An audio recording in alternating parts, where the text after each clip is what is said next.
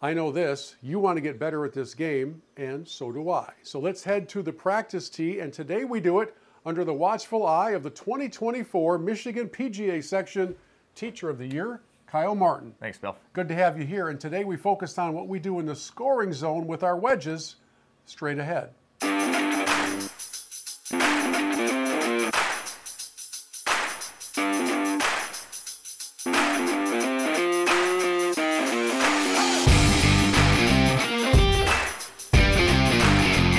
Hello friends, Bill Hobson here. Welcome inside the MGL Sim Studio, where our friends at the Indoor Golf Shop have done a great job of putting together this space. So if you're looking for anything related to a golf simulator, check out the Indoor Golf Shop. Now we want you to play this game better. I want to play this game better. So I invited in the 2024 Michigan PGA Section Teacher of the Year, my friend Kyle Martin from the Fortress Golf Course in Frankenmuth. And each week, for the next few weeks, we're going to share with you a 7 to 10 minute video on different aspects of the game and helping you improve. But I want to tell you this right at the start. We want to hear from you in the comments below with whatever questions, whatever struggles you may be having in the game, so that in future weeks we can specifically address the questions you have.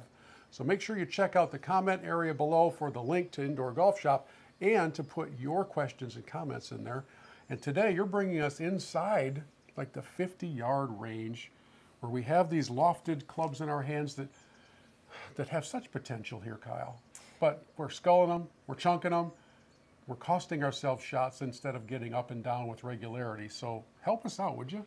Yeah, from about inside of 40 yards, you can account about half of your strokes on your scorecard to that distance. So to put it plainly, a lot of golfers really stink at this area, and if we can sharpen this area up, you can really see a drastic drop in your score, specifically just understanding how to hit these shots and what keys are important in order to be efficient. Yeah, and one of the things that we often see can be overwhelming in the area of instruction is it's not bad. For some who are statistically and data-driven minds, they like to see everything from spin to angles to launches to all those things.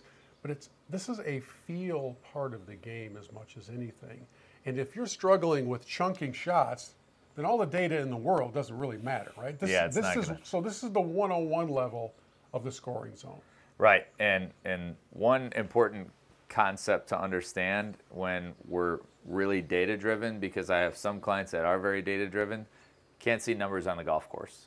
So you really have to understand the imagery and how to hit certain shots, and a couple key concepts can really make a difference. And Kyle, is a creative mind as a teacher. And I thought he was going to bring in, all of the pool noodles and all of those gadgets that you've seen in Tin Cup, where he was strapped up to everything and there was a tennis ball hanging off his head and all that. You brought a dirty towel. Yeah. What are we doing here?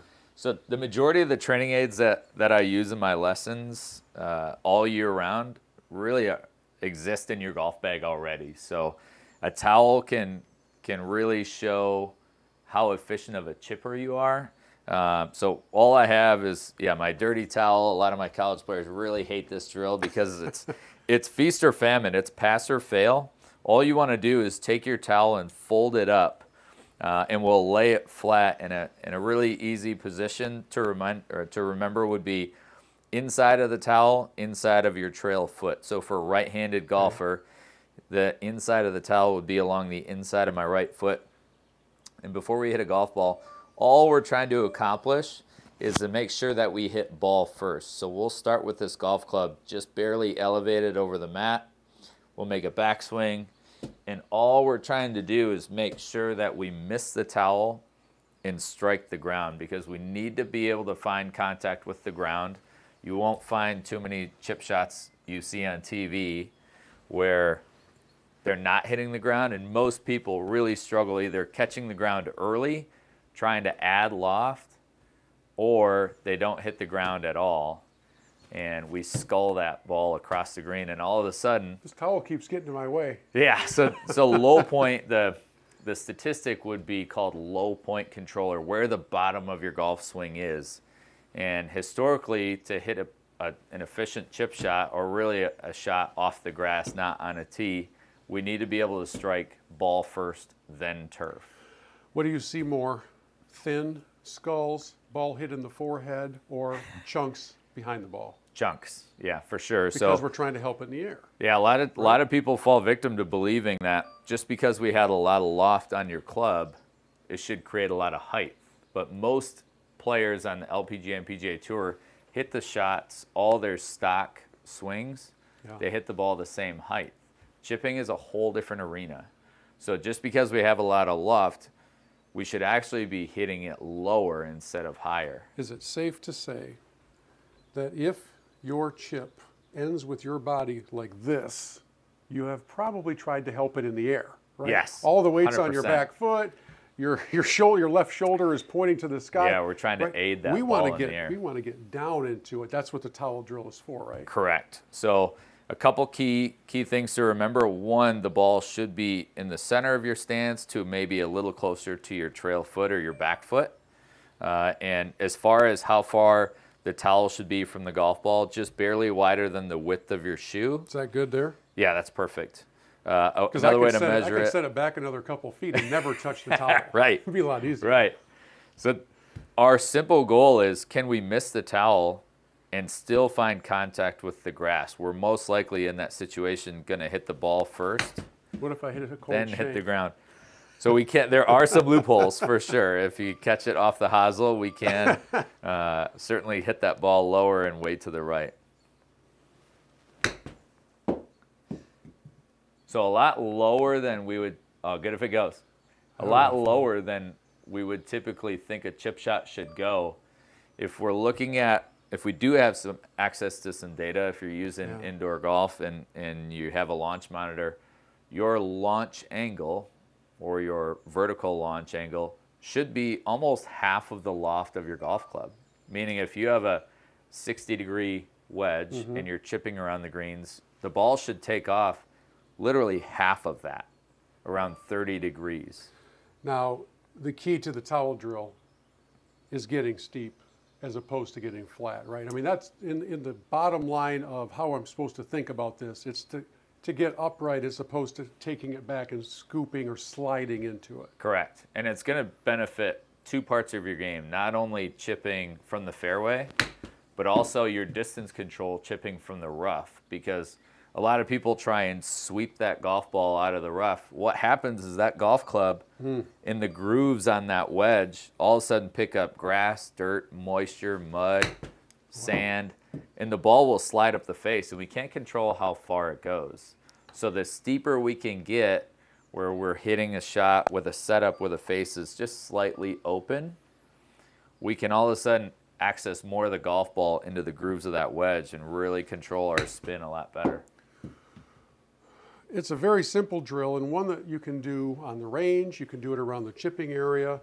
Sure, your friends might poke fun at you for having the towel down there until you go out and play with them, and all of a sudden you're getting up and down and in ways that you didn't used to do. So what does a breakthrough look like for a student who's come through some of this sort of drill? What are the light bulb moments for them? So I'm a hockey guy. I always look at plus minus. So if you're doing this exercise or if you're chipping around the greens, you're going to miss a lot of greens. Typically, most male and female amateur players do. I always look at how many times did I hit a chip shot where I struck ball first. And if I can strike ball first, then the ground, that would be a plus. If we're not, if we're hitting that towel in the exercises or we're catching it fat or thin when we're chipping on the greens, that would be a minus. And at the end of 9 holes, look at what was my plus minus? How many efficient chip shots did I hit? And the more you practice this simple drill with just using a towel, the more you'll start to get in that plus, and the lower your scores will get on the scorecard. Okay, we like that formula. Do some practice, put the towel back there about a foot width away from the ball, and then don't hit the towel. Don't right? hit the towel. You have this philosophy, by the way, that most everything you need to improve your game, you largely already own, like a towel. Right. Right. This was not complicated. You didn't have to go online and buy a towel somewhere. A lot of times when I'm doing private lessons, I'll get their towel out of their bag and show so it's a familiar imagery for them where, hey, you can use tees, you can use ball markers. You can use your towel. A lot of the stuff that you need to get better already exists in your golf bag. Love it. Welcome to the Lesson T with Kyle Martin. Make sure you share with us the questions you have, the areas of your game that you're struggling with, and in a future video, if we address your question, we might even send you a little something.